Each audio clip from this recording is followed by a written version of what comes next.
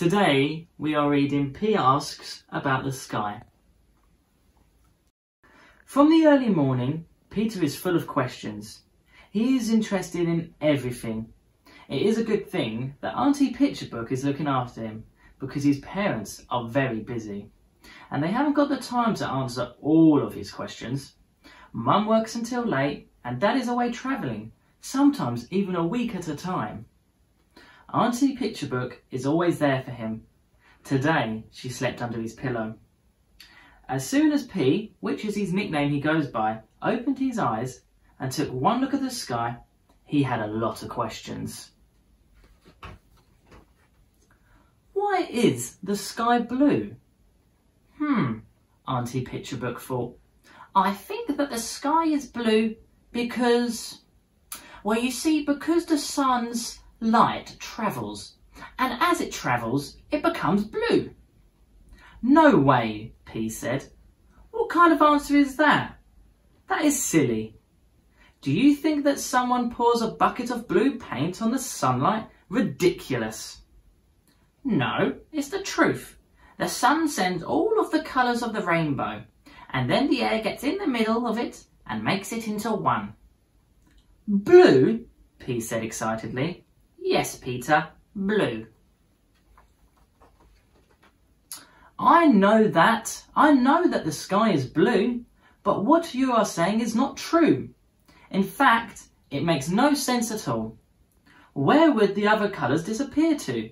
Do they run away to have fun in the space playground? Auntie Picture Book considered this seriously. Maybe she really did get something mixed up among all those letters and pages, she thought.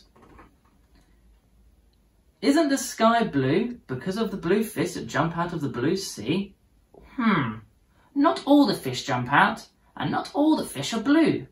But the sea is blue, isn't it? P continued his questioning. The sea is blue, Auntie Picture Book agreed. Are we sure that the sky isn't down and sea up? Can we swim in the sky and fly in the sea? Usually we do it the other way round, Auntie Picture Book replied. P stopped for a second now. Why are the clouds white? White as sheep.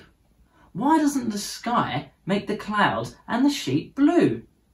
Did its colour run out? The sun gives the sky its colour, Picture Book answered. And who gives the sun its colour? P asked. The universe. And what colour is the universe? The star colour. That isn't a colour. I don't have a star colour in my pencil case. Why don't I have a star colour in my pencil case? You have yellow. So the universe is yellow?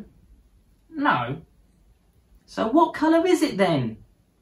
I give up, Auntie Picture Book sighed. You don't know everything. And what colour is it when you don't know? That's something you should know, since you don't know. Auntie Picture Book didn't have an answer, but P continued. Come on, Auntie Picture Book, I'm waiting. What are you waiting for? The answers. And what colour are answers? The colour of the sky, the grass, the fire, or a mix? Are answers colourful, black and white? Do we have to keep them in a fridge so they don't go bad? Picture Book, come on. What are you looking at? Answer me. I'm thinking.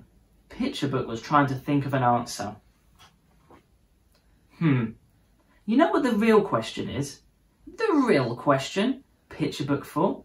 Like any of your questions were unreal, P? Picture Book thought to herself. Why doesn't rain have any colour when it falls down from the blue sky? Who wipes all the colour off of it? Who? P, it is time for you to get some food. Auntie Picture Book looked for a way out because she didn't know what else to tell him. Mum will be home from work soon. Wait a minute, called P. You didn't answer my questions. Who gives the sun its colour, and why is the sky blue? Are the birds responsible for the blue colour? I think I saw one once carrying a bucket of paint in its beak.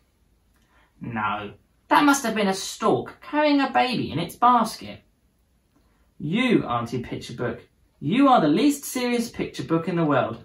Whatever I ask you, you have no clue. Oh, Auntie Picture Book was counting the seconds until Peter's mum would come home from work. She was getting tired from all the page turning and the questioning. Who is that? Peter heard the doorbell. It must be your mum. Picture Book smiled. Right. Mum. I know. The sky is blue because my mum has blue eyes. That is why the sky is blue. Mum's eyes are blue. You can go to sleep now, Picture Book. Thank you for not answering any of my questions. Picture Book closed her last page exhaustedly, just like a tired child closing their eyes, and sank into a deep sleep. Only P wasn't tired, and he asked his mum from the doorstep, Mum, what are we eating today?